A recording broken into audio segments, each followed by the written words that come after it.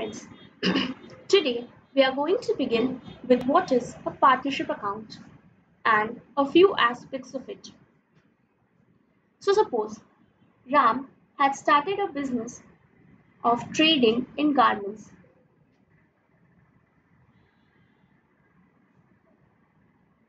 He had started with a capital of rupees 1 lakh. But now as the business grows, the capital requirements will also grow.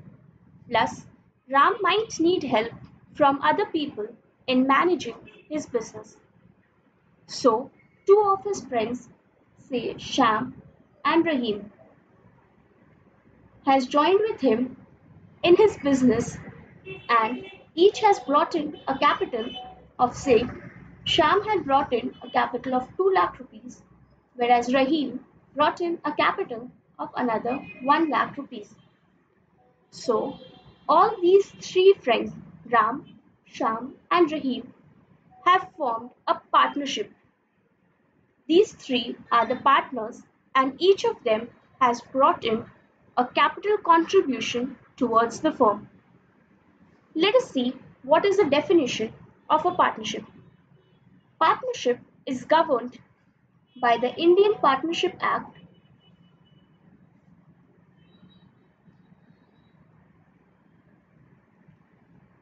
1932.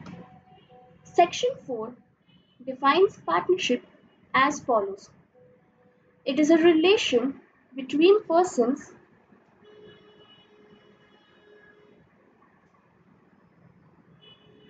who have agreed to share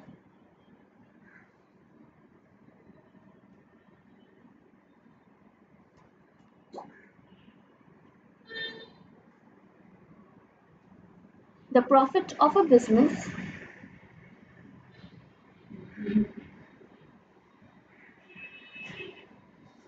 carried on by all or any one of them acting for all. So, let us break this definition into its various components and we will see what are the features of a partnership account. The first part of the definition says that it is a relationship between persons, that is, two or more persons come together to form a partnership. In this case, Ram, Sham, and Rahim had come together to form a partnership.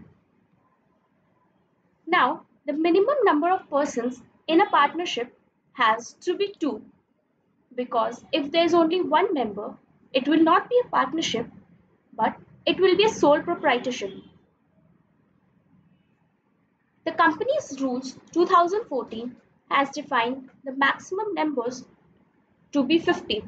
That is, a partnership firm can have 2 to 15 members at any point of time. So, if we look at the features of a partnership firm,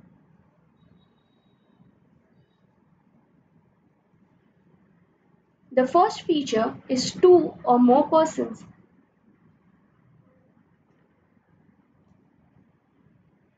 Next, who have agreed to share the profit of a business. So, we have sharing the profit as our second feature. That is, when a partnership is formed, all the partners of the firm decide in what ratio the profits will be shared amongst themselves. Say Ram, Sham, and Rahim has decided that the profits will be shared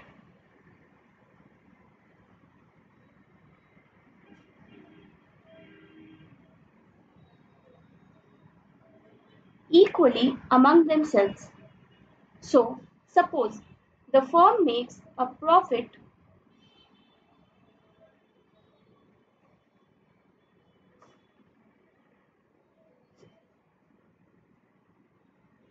of 9,000 rupees in 2019-20, then the total profit will be divided among the three partners in the ratio of 1 is to 1 is to 1, that is 3000 for each partner.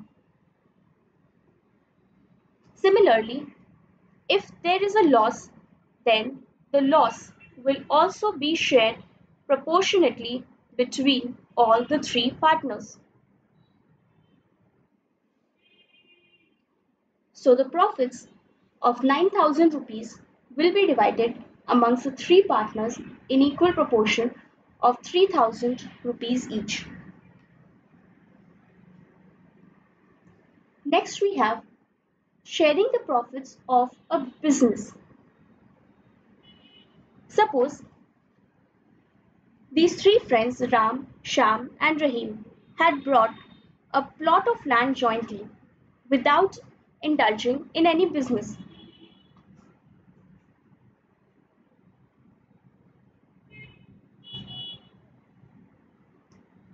Then they will not be said to be partners.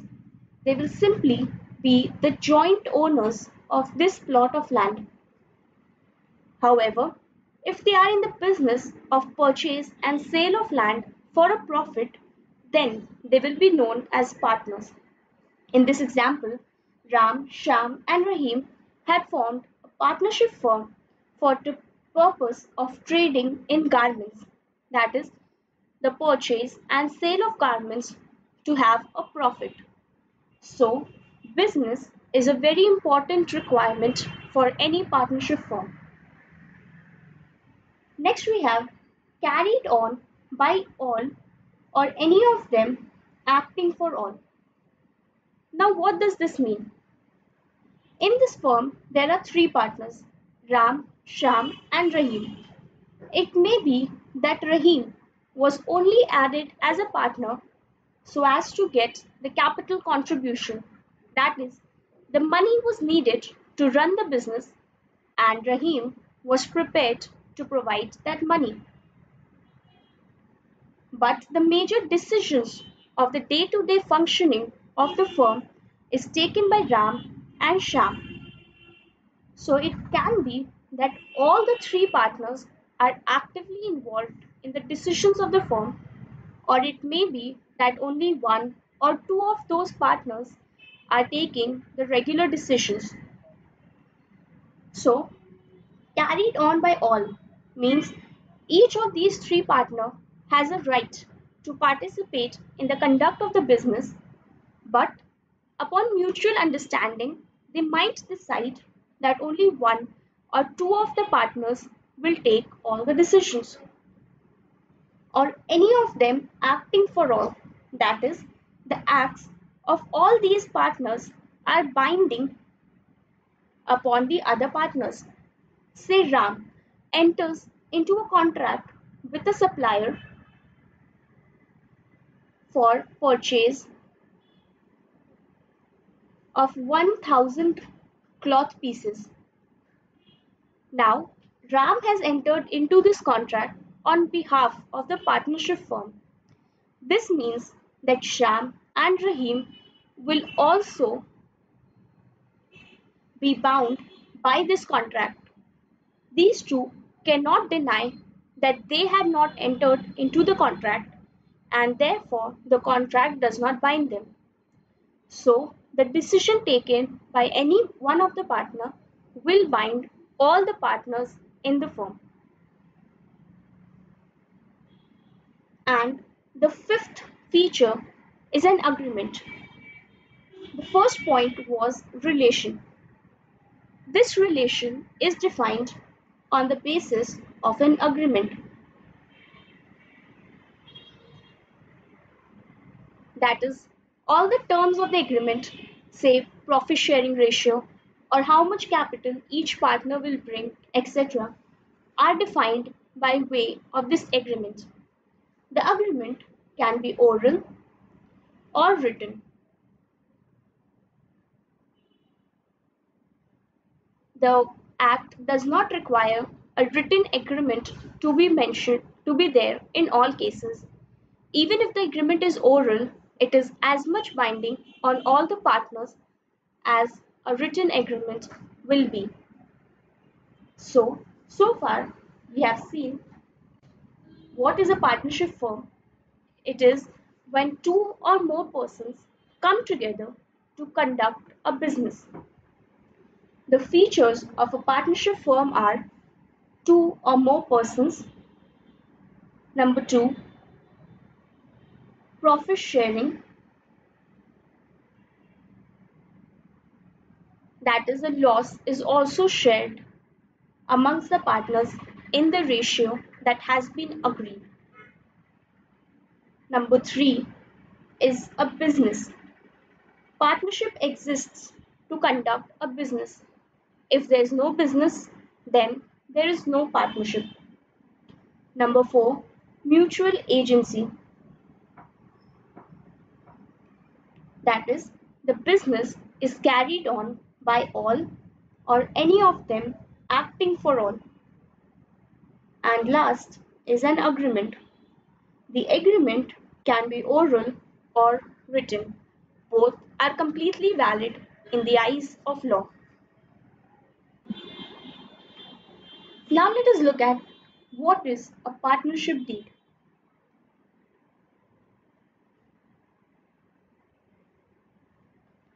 Suppose Ram, Sham, and Rahim decide to enter into a written agreement.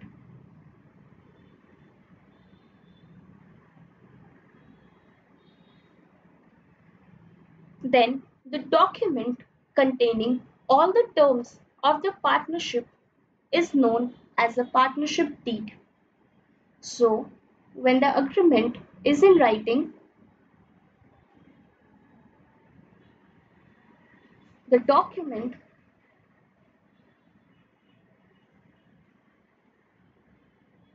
which contains the terms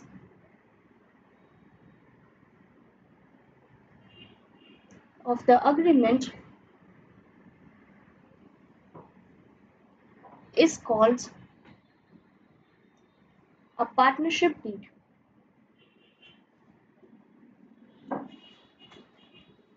The partnership deed contains a lot of details such as the name and address of the firm, name and address of the partners, the nature of business, amount of capital contribution, profit sharing ratio, interest on capital, etc. Now let us look at some important provisions.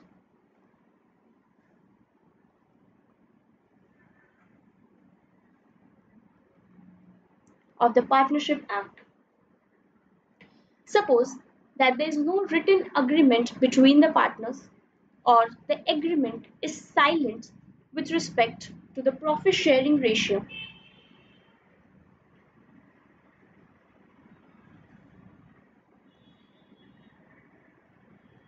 Then the profit sharing ratio will be taken to be equal.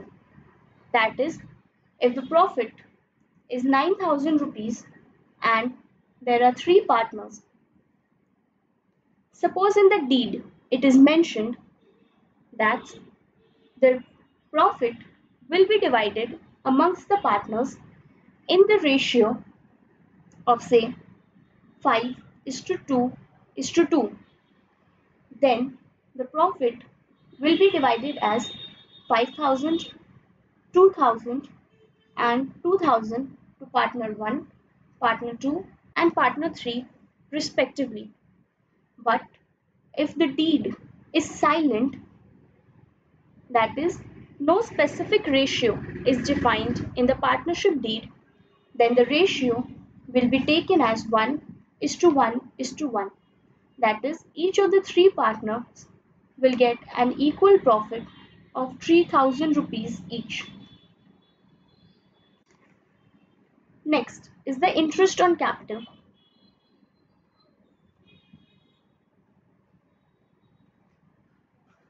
So what is interest on capital?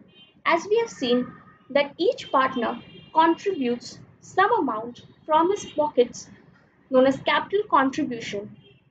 Say the three partners Ram, Sham and Rahim have contributed 1 lakh Ram, 2 lakhs Sham and 1 lakh Rahim. Now this is the capital, that is the amount which each of the three partners have brought into the business. If the part now this is like all the three partners have given some money for the conduct of business. So the partnership firm is rewarding them for their capital contribution. It's like if you had deposited these amounts in a bank account, you would have been paid a nominal interest on your savings account. Similarly, the firm may also decide to give an interest on these capitals. If the deed mentions that a capital of say 2% will be given as interest on the capital, then the three partners will be entitled to 2000 rupees to Ram as interest, 4000 to Sham, and 2000 to Rahim. But if the deed is silent as to the percentage of interest on capital, then no interest will be provided to the partners. Now third is the interest on drawings. What is drawings? Drawings means any amount that is withdrawn by the partners from the business for their personal use.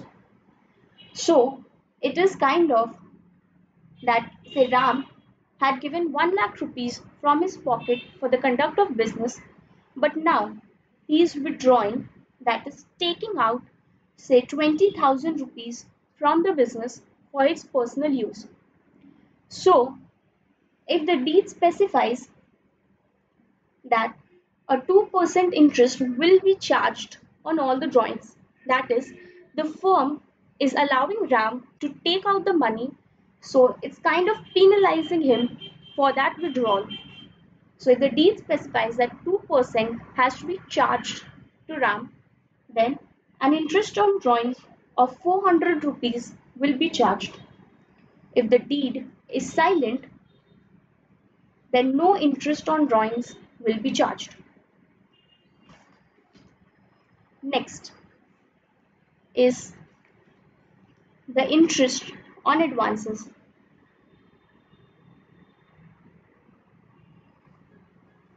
Now Ram, Sham, and Rahim had given a capital contribution of 1 lakh, 2 lakh, and 1 lakh. But the firm is in need of money. So Ram decides to extend a loan to the to the firm, say of 50,000 rupees. This loan is in addition to the capital and it is in the form of loan. That is, the firm will have to repay this to Ram. This is like if we take a loan from the bank. Instead of bank, the firm is taking a loan from the partner itself. So, if the deed is silent, then an interest on this loan will have to be paid at the rate of 6% per annum. But if the deed specifies any rate, say 10%, then an interest at the rate of 10% will have to be paid to Ram for this loan extended. Now next, and the last provision is with respect to remuneration, that is salary. Now all these three partners will be conducting the business of the partnership firm. So if the partnership deed expressly provides to provide a salary to these three partners, then that defined amount will be provided. Say the deed specifies that a salary of rupees 10,000 will be provided to each partner per month, then this amount of 1,20,000 rupees will be provided. But if the deed is silent, then no salary will be given. So just a quick revision. If the deed is silent,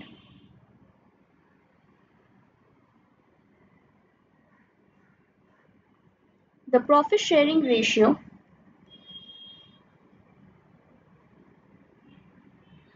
will be equal. Interest on capital will not be provided. Interest on drawings will not be charged. Interest on loan will be given at the rate of 6% per annum, and remuneration or salary will not be given to the partners.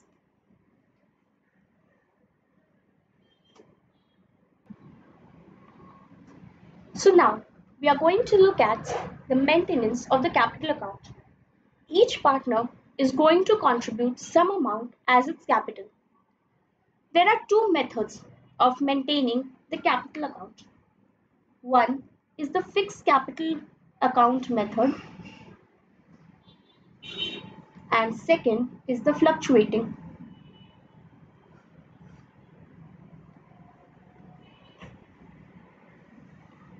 Now let us look at these two methods in detail. Now what does fixed capital account means? So in a capital account, the following types of transaction can take place. Introduction of capital,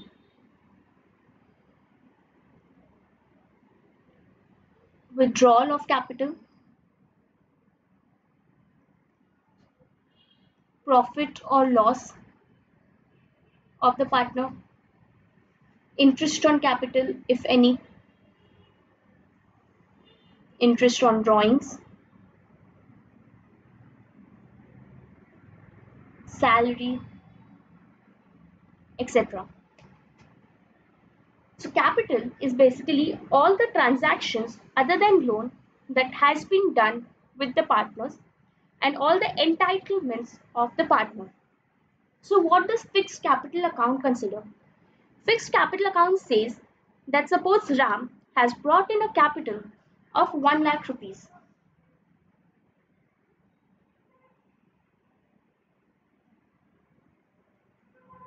Of 1 lakh rupees.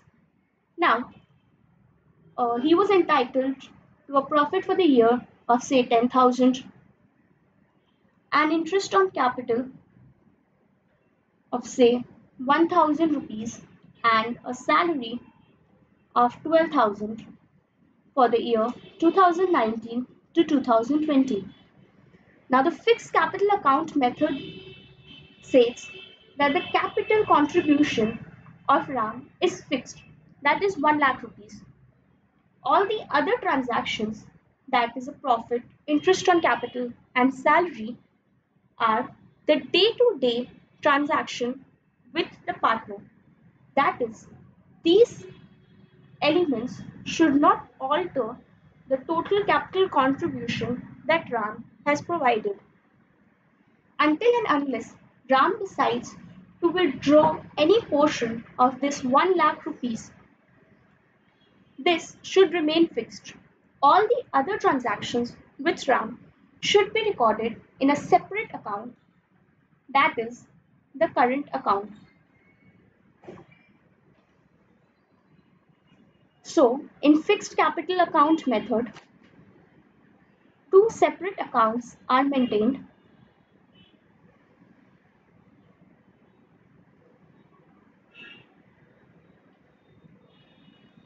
That is capital account and current account. So in this example, at the end of 31st March 2020,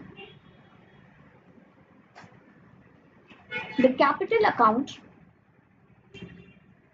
will reflect a balance of 1 lakh rupees credit, and current account will reflect a balance of 23,000 credit.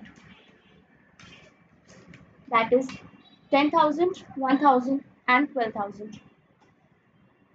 In fluctuating capital account, for each partner, only one account is maintained. Each partner only has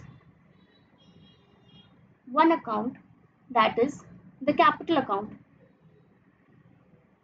Therefore, all these transactions of RAM will be recorded in a single account, and so the capital account will reflect a balance of 1,23,000 in case of a fluctuating capital account method. Now the second difference is also based on this. In fixed capital account method, all adjustments for drawings, salary, interest on capital, etc. are made in the current account, whereas in fluctuating capital method, all adjustments are made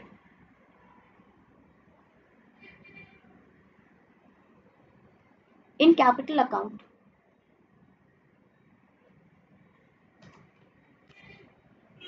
Then next, in the fixed capital method, as we can see, the capital account does not change year on year because all the yearly transactions such as profit, interest on capital, etc. are routed through the current account. So the capital account balance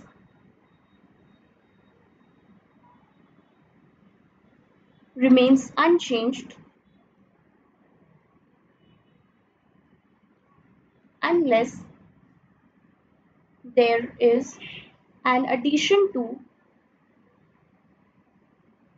or withdrawal of capital. But in case of fluctuating capital account, the balance of the capital account fluctuates from year to year because we account for the profit, interest on capital, etc. in the capital account itself. Now the fourth and the last difference is the capital account will always show a credit balance.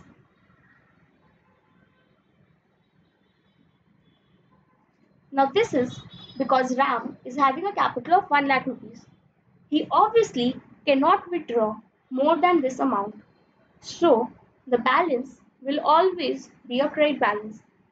But in case of fluctuating account, say the capital contribution is 10,000 rupees. The firm had incurred a loss in the current year of 20,000 rupees. So, under fixed capital method,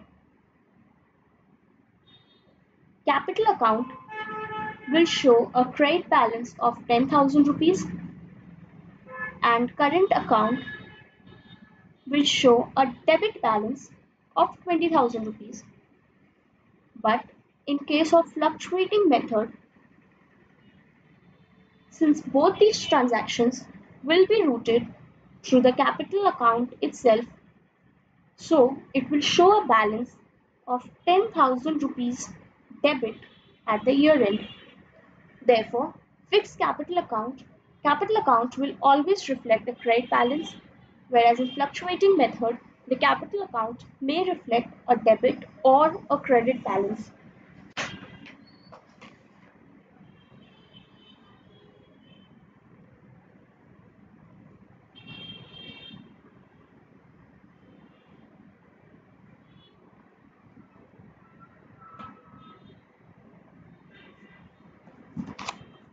Now let us try to understand this concept better with the help of an example. So let us begin with this question. In this question, we have to prepare the capital account under fixed capital method and fluctuating capital method. In the fixed capital method, we have to prepare the capital account and the current account of each of the partners.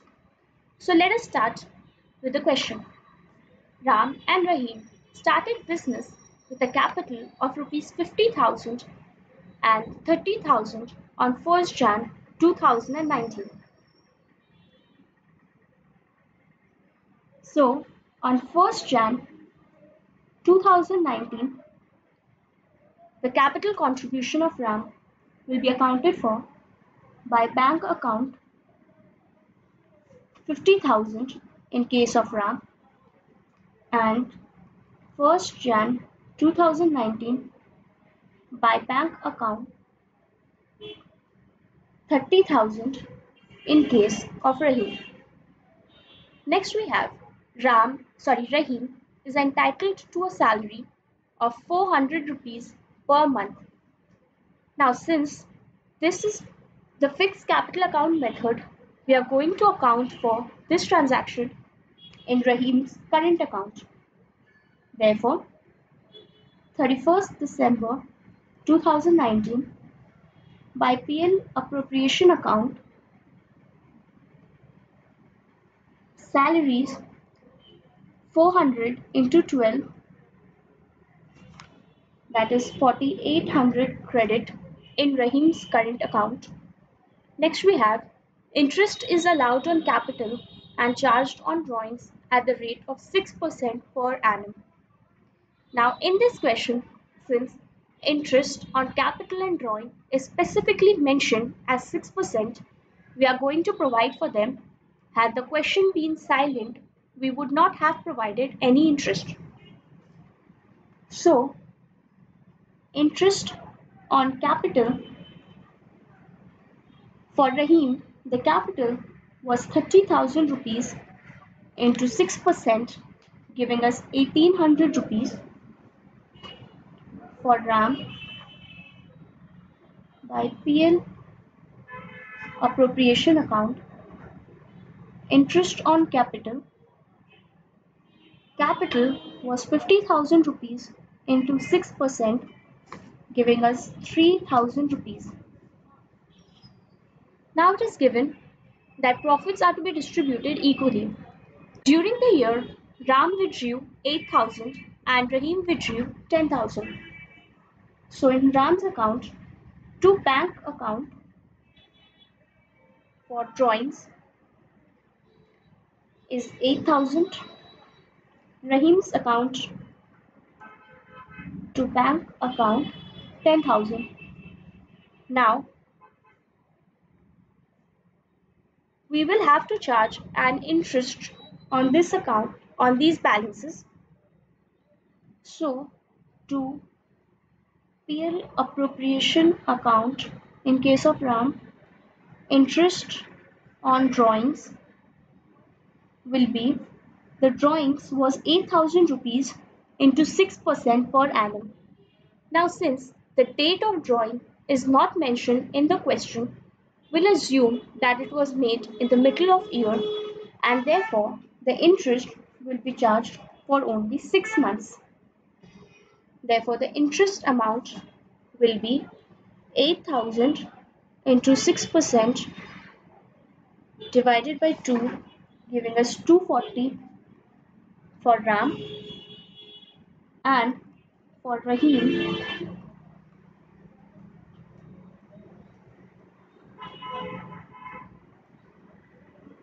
it will be 10,000 rupees into 6% into 6 by 12, giving us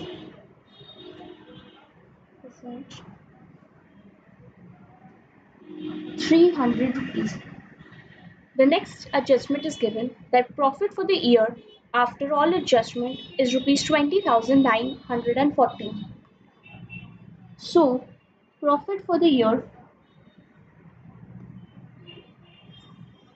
will be 20,940. Now the profit sharing ratio is given as 1:1. So 10,470 for Ram and 10,470 for Rahim. So now that we have treated all the adjustments that have been given in the question, let us balance the account. So Ram's capital account, there has been no withdrawal or addition to the capital. So on 31st December, to balance carried down is 50,000 rupees.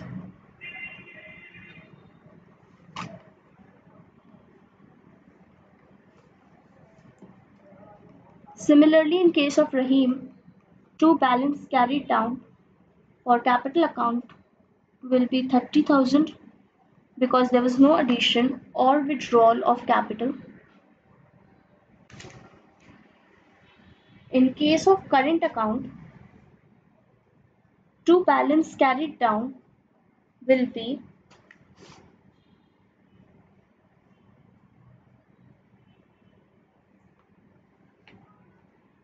13,470, 13,470, giving us 5230. Balance carried down for Ram, and for Rahim it will be 4800 plus 1800 plus 10470, giving us 17,070 minus 10,000 minus 300, giving us 6,770 for Rahim. So we have prepared all the accounts under fixed capital method.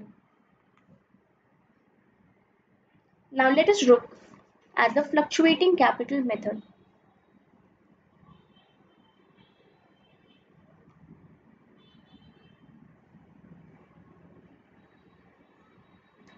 In fluctuating capital method, only one account will be prepared, that is Ram's capital account and Rahim's capital account.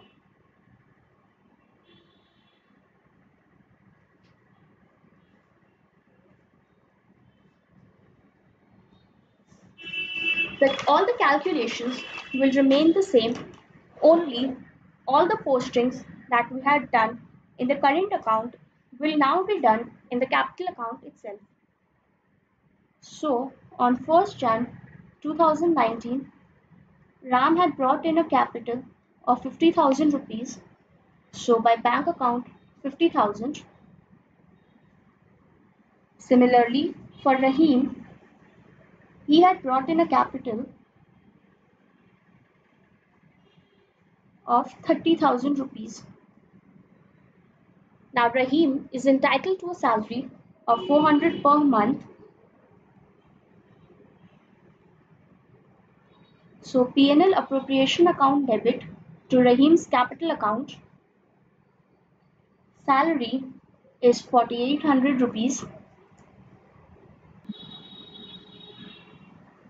Next we have interest is allowed on the capital at 6% per annum. So in case of Rahim, the capital brought in was 30,000 rupees. So interest will be provided at 30,000 into 6%, that is 1,800. For Ram, by PL appropriation account, interest on capital 50,000 into 6%, giving us 3,000 rupees. Next we have Ram withdrew 8,000 rupees. So to bank account for drawings is 8,000 for Ram and 10,000 for Rahim. Similarly, to PL appropriation account, interest on drawings we'll be taking as for only 6 months because we have not been given the exact date of drawing. Therefore, the interest on drawings will be 8,000 into 6% into 6 by 12, 240 for Ram and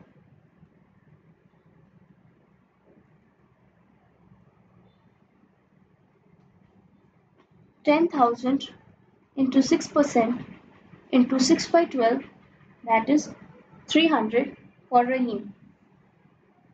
Now the profit for the year is given as 20,940. The profit sharing ratio is 1:1. So we'll divide the profit equally between both the partners as 10470 for Ram and 10470 for Rahim. Now we are going to balance these two accounts.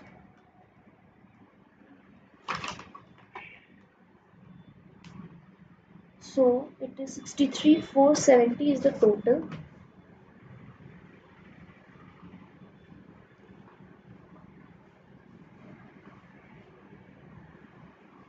It is 55,230 for Ram,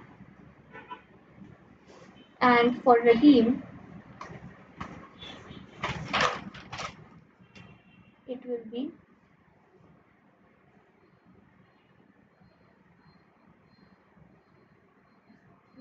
plus 30,000 47070 minus 10,000 minus 300, so 36770. So we'll see if we add the balance carried down in Ram's capital account and Ram's current account under the fixed capital account method, we'll be getting the total balance carried down under the fluctuating capital method. So with this, we have finished with this sum. In case you have any doubts with respect to the concepts that we had covered in this video, you can post them in the comment section below. If you like the video, do share and subscribe. Thank you.